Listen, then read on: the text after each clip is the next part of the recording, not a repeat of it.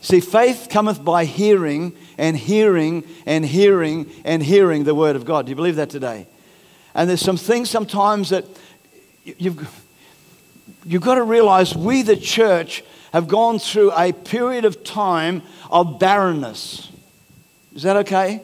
Where the church basically lost the purpose, lost its vision, lost the dream, and we became, if I can say it, a club where people came together, sang some happy songs, got to know one another, listened to a morning message, and sort of went home feeling pretty good. We've done our duty. But see, God has got a different plan for the church. And this morning I'm just so aware, and I think I've been awakened 2 weeks ago when I did that political rally, and just listened to people. Then I went to a breakfast the other morning where there was a political speaker speaking, and I spoke to him. He asked for questions, and I put my hand up. I said, "Where does the church fit in all this? Where do we fit? Are we relevant?" And he talked the political talk for about 5 minutes, and then he looked at me and said, "Neil, I can't answer you." Because they don't see us as being relevant.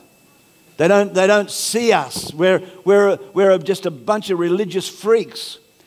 Friend, we've got to get rid of that stigma. We've got to get rid of that approach where people will come to us because we are carriers of the mantle and the anointing of God. Amen. We've got something that the world can't give. And the world can't take it away. We have the anointing, we have the power, we have the authority, we have the victory, and we have that healing power that can set captives free. And that's the purpose of the church. And so how many people believe that we need to stir ourselves up? We've got to break through, we've got to push through some stuff, and the church will become relevant. See, I believe that unless the Lord build the house, they that build it labor in vain. People stay up late for nothing. And really, for Australia, will not be built on good ideas and political correctness and goodness knows what else. It's going to be built on the Word of God. It's going to be built because God is in control. And so today, I want to share my heart with you, and I want to talk about 3 things we must continually remind ourselves of. Continually remind ourselves of. Number 1, I believe we've got to remind ourselves of the purpose for which Jesus Christ came to this planet Earth. The Bible says in 1 John 3:8, it says, "For this purpose was the Son of God made manifest, that he might destroy the works of Satan." Do you believe that today? We've also, number 2, we've got to understand and remember the purpose for God sending the Holy Spirit to the church. Had a purpose in sending the Holy Spirit. Acts 1:8, it says, "You shall receive power when the Holy Spirit has come upon you, and you shall be witnesses unto me." Really, God wants us to be witnesses of His power. Witnessing His power. That when we come across people in the world that say, "I've got this or I've got that," we say, "I've got the answer." It's not in a pill, but really it is. It's in the gospel. But, we can say, I've got the anointing and I can lay hands on you and see the people set free from the bondages of the enemy. So we've got to understand. In John 16, verse 13, it says, "The Holy Spirit will lead you and guide you into truth." Holy Spirit's here with a purpose. Number 3, the purpose of the believer or the church. I believe that our purpose is to maintain the kingdom of God on earth till He returns. In Mark chapter 16, verse 15, this is what Jesus said. "And He said to them, Go into all the world and preach the gospel to every creature. He who believes and is baptized will be saved, but he who does not believe will be condemned. And these signs will follow those who believe. In my name, they will." Everybody say, "They will." See, believers, this is God's purpose. This is God's plan for you and me. They will cast out demons. They will speak with new tongues. They will take up serpents, and if they drink anything deadly, it will by no means hurt them. They will lay hands on the sick, and they will recover. I believe that Jesus came to take back that which was stolen in the Garden of Eden. He paid an enormous price. We're talking this morning about the precious price, the blood, the cost, how much it cost. When we were having communion, the gentleman giving me the communion, he said, "It's my shout." And I looked and I said, "Yes." So I said, "It's very expensive. You can't buy it. It's the most expensive commodity on this planet." And, it's an amazing thing. But Jesus didn't pay. And as we look and as we think and ponder about what Jesus went through, when the sins of you and me and the whole world were put upon him, chastisement of our peace was laid on him. By his stripes we were healed. That whipping pole, the Son of God that had 12 legions of angels at his beck and call, that had the power of God, that he could have just lifted his hand and every one of them would have been slain, even destroyed. We hear of prophets of old that when people come to get him, he just said, "God, send fire," and it just burnt them up. Jesus had that same power, that same authority. He could have done that, but somehow or other he went through it for you and me. He paid the price, but he didn't pay the price for you and I just to sit around playing tiddlywinks in church. He didn't pay the price so that we could walk through life with all of our miseries. He paid the price to set us free, to pay the price for every person in humanity. Came to take back that which was stolen. He did this by giving his life a ransom for man's sin. Thank God today when Jesus died and they put him in the grave, thank God the grave couldn't hold him. Amen. Thank God he arose. He arose triumphant o'er his foes. Hallelujah. He arose from the dark domain and he lives forever. After the resurrection, Matthew 28, 18 to 19, Jesus came and spoke to them saying, he said these words, and when Jesus speaks, how many people know that when he speaks, it carries something? He's not just saying words. Sometimes we can be on this in a conversation, we're just saying words, just speaking. But you see, when Jesus spoke, there was something that he carried. Now, and as he spoke, and I always remember when the devil tempted him in Luke, and he stood there in the synagogue and he said, "The Spirit of the Lord is upon me." And I can almost imagine the whiplash and the turmoil that sent ripples right through the kingdom of the enemy.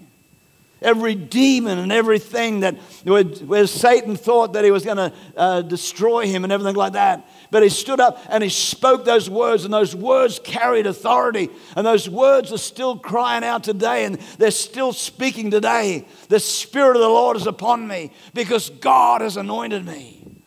What an amazing thing. And so Jesus now comes to his disciples and he starts to speak to them. And he starts to talk about the anointing. Jesus came and spoke to them saying, "All authority has been given to me in heaven and on earth. Go therefore and make disciples of all nations." I believe today that we've given up and we haven't really discipled people properly. People need to know the call of God. They need to know why they're on this planet. I'm not here just so that I can live a few years on this planet and do this and do that. I'm here to establish the kingdom of God.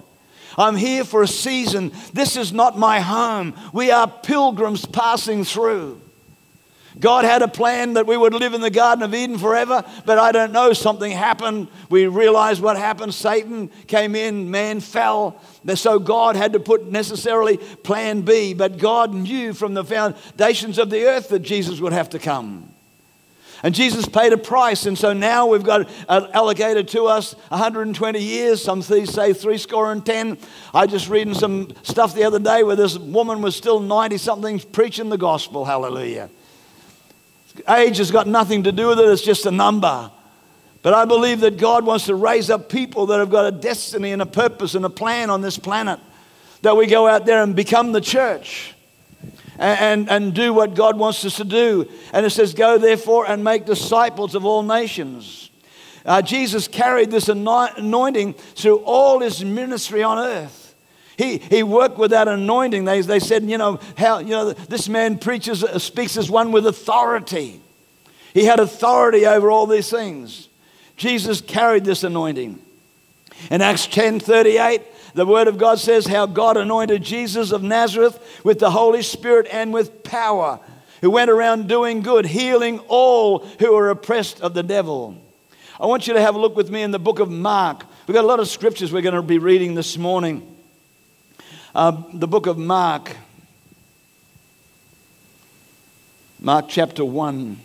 And verse 18, and Jesus came and spoke to them, saying, all authority has been given to me in heaven and earth. Go therefore and make disciples of all nations, baptizing them in the name of the Father and the Holy Son, and the Holy Spirit, rather, teaching them to observe all things that I have commanded you. And lo, I am with you always. Mark chapter 1, verse 21. In Luke 10, verse 1, Jesus appointed 70 to heal the sick and say the kingdom of heaven has come near you. These disciples were there, and Jesus did something so dynamic with them, and he raised them up and he said, okay, now this is what I want you to do. I want you to go out there. I want you to preach the kingdom of heaven. I want you to heal the sick. I'm going to send you out. The disciples came back and they said, even the demons are subject to you in our name. And Jesus immediately turned around and said, I saw Satan fall. I saw Satan fall. Marvel not that the demons are subject to you, but marvel that your name is written in the Lamb's book. What an amazing statement. Jesus anointed these guys and they came back with power and authority. They're talking about what Jesus had done. I saw Satan fall from heaven. Behold, I give you authority. Friend, church, God gave us authority. I give you the authority to trample on serpents and scorpions and over all the power of the enemy, and nothing shall by any means hurt you. There's people there that suffer with fear. There's people there that suffer with so many things. They're so terrified of this enemy. But God says, I will give you the authority. See, it just didn't say you have authority, because there's something there that's out there. It's over here somewhere, so if I get hold of it, I can have it. But Jesus said, I give you the authority. I give every believer the authority. Not something that just a few will collect. But if you realize what God has put on the inside of us, if you realize what you're carrying, that when you speak with that same authority that Jesus had. All authority has been given unto me in heaven and in earth. Now I give you this authority, and I want you to go into the highways and the byways. I want you to lay hands on the sick. I want you to cast out demons. I want you, if you pick up any deadly thing, it will not hurt you. I want you to know who you are. I want you to carry this anointing. You see, if we're going to be relevant on this planet, we're going to have to start to break some strongholds that have got over our minds and into our thinking that we can't do it. Jesus anointed them. He put it over them. And it's an amazing thing. And I've just been thinking a little bit lately. And I had some lunch with dinner the other night with Skip. And I asked him what he thought about this. You know, Jesus, it's an amazing thing that God anointed us. Why then did he say to us, tarry in Jerusalem until you receive? And what I've found in church many times is that we can come to church or we can get involved with somebody or something. We have an anointing in this place, okay? You can come into this place and the anointing, I've heard people say they walk through the door, they sense the presence of God. They're in the middle of worship or praise or whatever it is, you just sense something, you know, it's not the same every week, it's different, but you just sense something. So there's an anointing. People, and I've often questioned this, why many times when people come to a healing meeting and they get immediately healed, but then they go out and they lose their healing. Anybody else? Right? And so I just started to question. I'm thinking, why does that happen? You see, there's an anointing in a house. There's an anointing in a church. There's an anointing over a ministry that will get people. But you see, God doesn't want us just to rely on somebody else's faith. He does not want you to rely on Benny Hinn's faith. Now, you might go to a Benny Hinn's meeting and get healed, and then I know, please don't misunderstand me here, but many times there they say that they go after the people that have been healed and they check them out, and a big percentage of the people lose their healing and go back to where they were. Is that correct? See, what Jesus wants you to do, He wants you to realize that He wants you to have that personal relationship with Him. He wants to fill you with the power of God, that our faith is not in that, but our faith is in Him, amen. Our faith is in what God can do. And God wants you to know that you are a carrier and that you have a mantle over your own life and that you can walk in healing and you can walk in victory. But don't rely on me or don't rely on somebody else. We can help. One shall put to flight 1,000, two shall put to flight 10,000. But I want to tell you, there's a time when God wants the church to grow up. And you might realize at times there when Paul said, I can only talk to you as babies. I want to give you some meat to eat. I want you to grow up. I want you to be strong. You see, I believe that God wants to endure you and me personally with power from on high, that as a cooperative body, we will see amazing things happen. Amen? So that's why, friend, you will not get what God has for you just coming to church.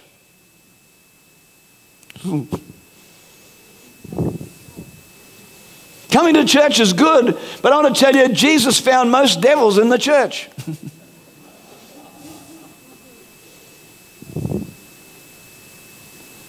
Most sick were in the church. Friend, we are the healed. So I'm talking about my chains fell off. I've been set free, hallelujah. We've got to realize and walk in that anointing, walk in that victory, walk in that power. Because God wants you to have a personal visitation from God, amen.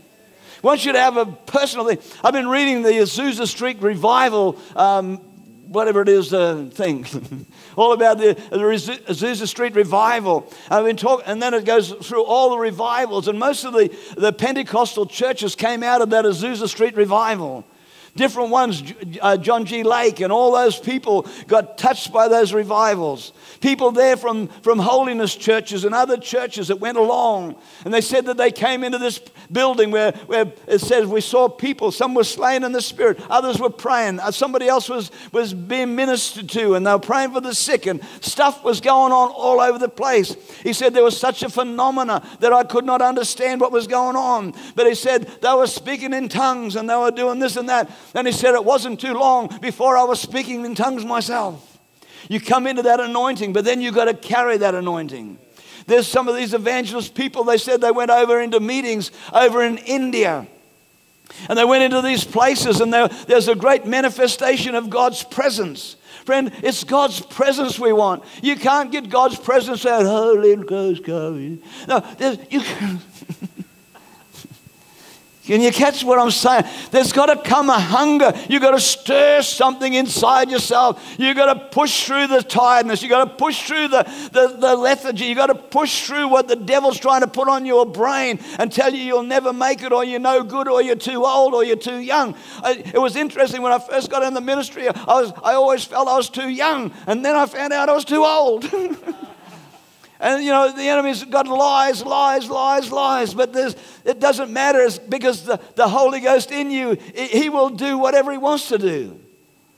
And they said that in India there was these young people, and they were all filled with the Holy Spirit. And this man walked in amongst them, and he was listening as they were talking in tongues. And he said this low caste, the lowest of caste in India, unlearned people, uneducated people, he said there they were speaking in other tongues, but he said that they were speaking perfect English. Not all of them. Some of them were speaking perfect English. Some of them might have been speaking perfect French. Some of them might have been speaking perfect German. You don't know what you're talking, what you're saying. There's a language most probably around us. Amen. And as they were speaking, they were saying how wonderful Jesus was and how amazing Jesus was. And they were glorifying the name of Jesus. It's an amazing thing. Nancy was ministering to a lady once, and she was prayer counseling her. And Nancy prays in tongues while she's prayer counseling people. And this man was from, where was he from, Nan? Do you know the story better than I know the story? You don't ever forget? Quick. Unsaved husband. He was sitting in to see what I was going to do to her. And as she started to get free, he looked at me afterwards and he said, "You were speaking perfect," and I can't even remember what he told me, some foreign language. Arabic or something. Arabic or something like that. Yeah, so it was amazing. But he rejoiced and got saved too, so that was good. Amen. Years ago, that one. Very good. So, and these kids were all speaking perfect English. See, it's not just a thing. When I first got baptized in the Holy Spirit, all I wanted was to get people off my back.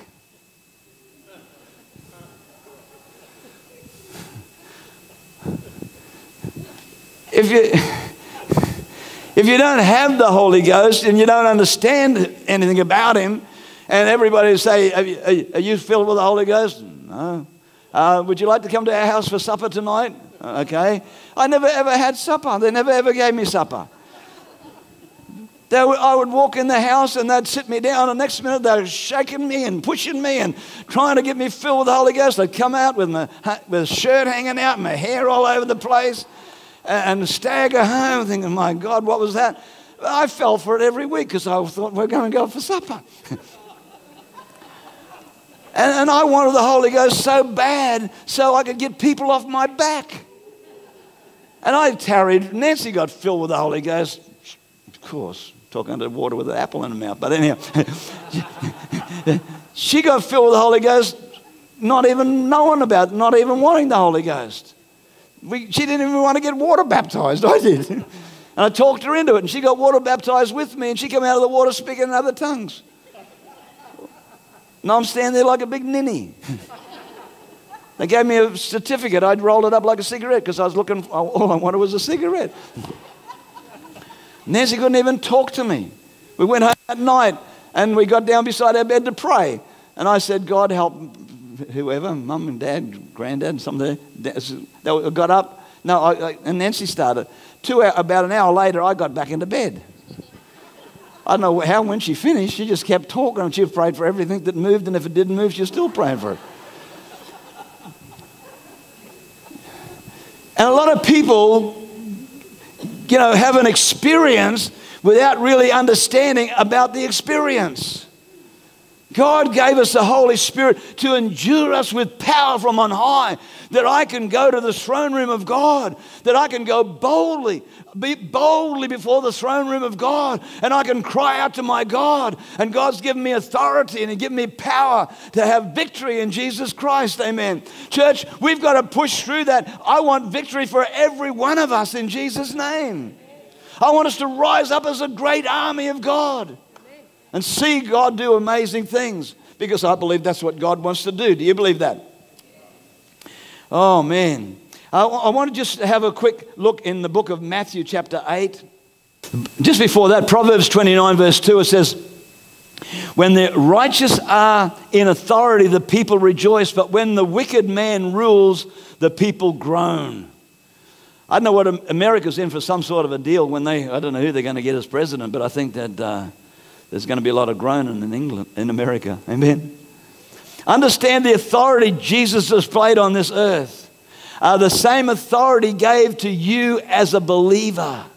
In Matthew 8, verse 5, it says, "Now when Jesus entered Capernaum, a centurion came to him, pleading with him, saying, 'Lord, my servant is lying at home paralyzed, dreadfully tormented.'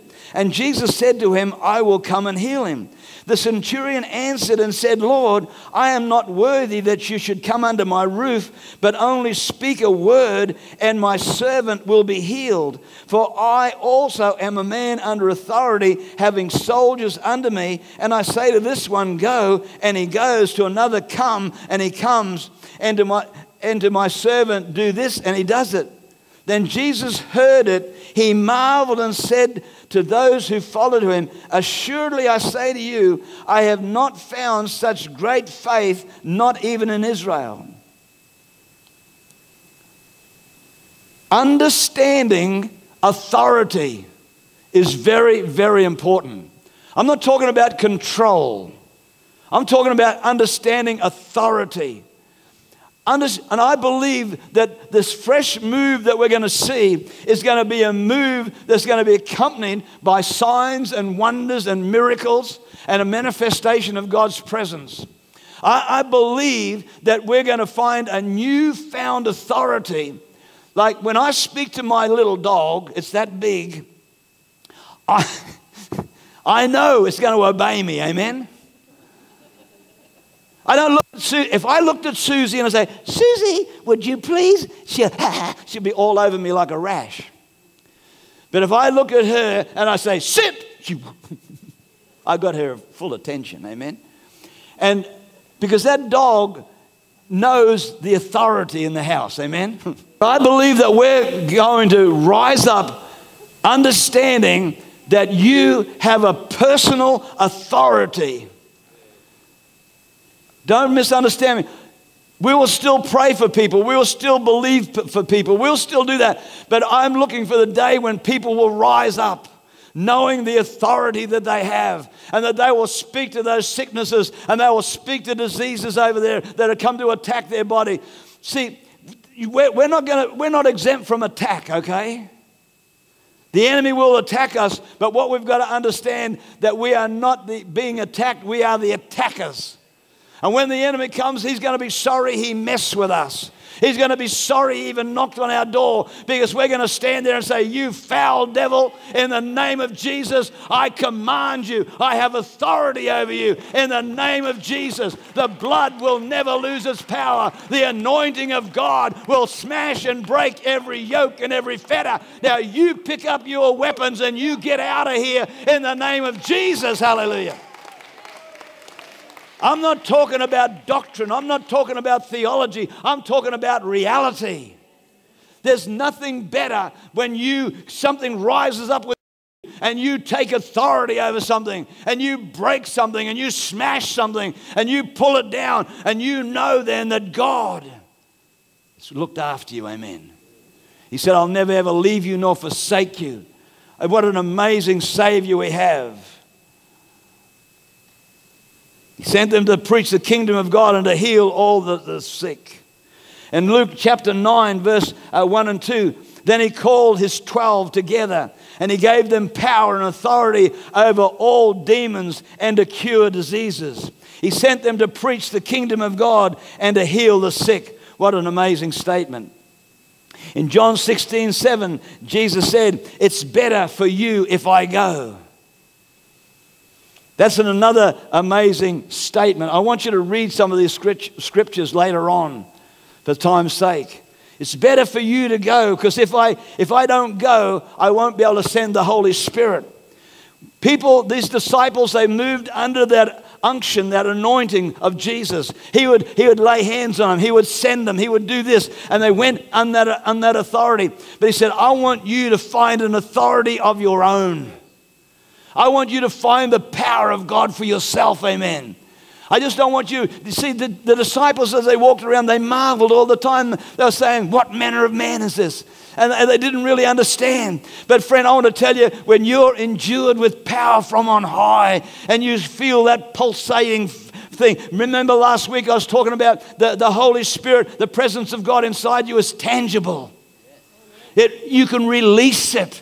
You can move it, and you feel that Holy Ghost go out and you see people set free. But friend, when people get saved, you make disciples of them. And I believe a disciple is somebody that has the power of God then to set other people free in Jesus' name. That's where we're heading. I believe there will be no great revival. Revivalists before, there was one man or one woman or something like that leading bunches of people, and thousands by thousands were coming to Christ. But I want to tell you, there's a new move that's coming when the sleeping giant called the church is going to rise up, amen. When there's going to come an exceeding great army. It's not just going to be one person on a platform preaching to millions of people, perhaps. It's going to be millions of people ministering to the multitudes, hallelujah.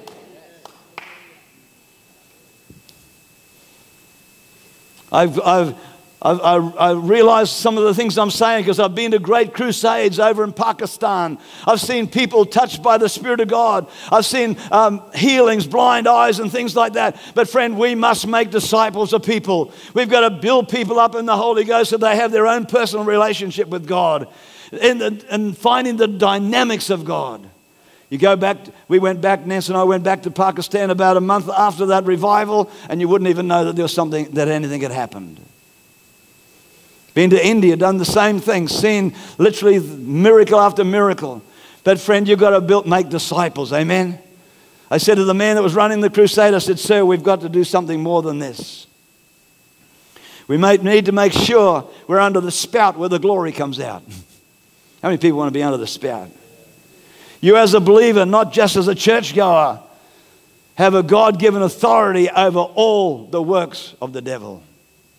I'm just going to close there for time's sake. But Father, we, your people, want you to come in your power and in your authority. We want you, my God, to touch us on the inside and cause us to rise above every circumstance and every situation. Father, let the anointing fill this place. Let the anointing fill this place, my God.